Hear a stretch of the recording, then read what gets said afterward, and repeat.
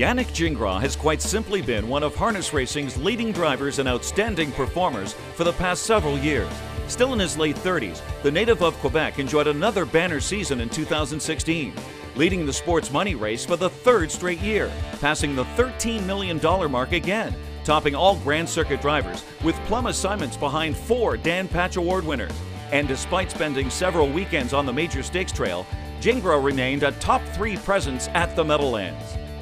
Gingras began planting seeds for further exploits in 2017 with the talented Ariana G, who reeled off 9 of 11 for trainer Jimmy Takter, the Muscle Hill younger sister to Hambletonian Oaks champion All the Time, yet another product of the elite Marvin Katz-Al Liebfeld breeding program, won her first 7 starts, including the Jim Doherty Memorial, took a mark of 151-4 at the Red Mile, and sealed the deal with a sterling rally in the Breeders' Crown.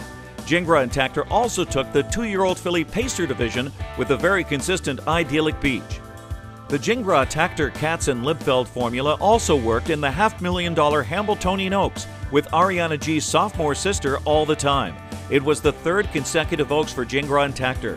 Later in the season, the daughter of Muscle Hill battled back from colic surgery to finish 3rd in the Breeders' Crown and 2nd in the Matron Final, and vaulted past $900,000 in career earnings. Gingras is certainly no stranger to driving dominant divas with the likes of Mission Brief and Darlin's Delight on his resume. Add the relentless Lady Shadow to the list. The 2-time O'Brien Award winner garnered her first Dan Patch Award with a stellar 12 for 20 season for trainer Ron Adams. The daughter of Shadow Play went 5 for 5 at the Big M and kicked it off with major wins at 1 mile and 1/8 in both the Golden Girls and Lady Liberty.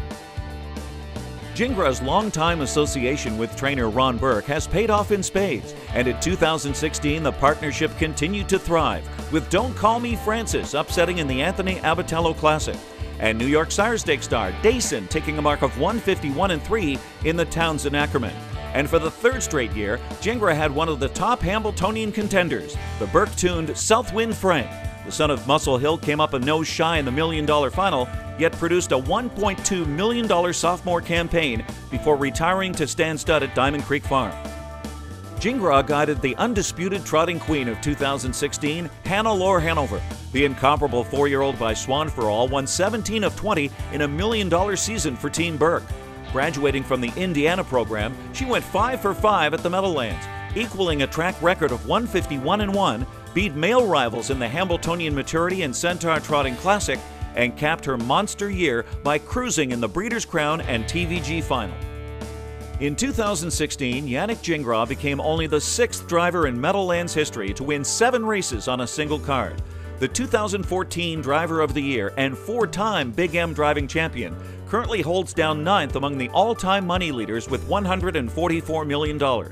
And as the go-to guy for the sport's top 2 powerhouse stables, Ron Burke and Jimmy Takter, the already impressive Yannick Gingras legacy will no doubt continue to flourish in 2017 and beyond.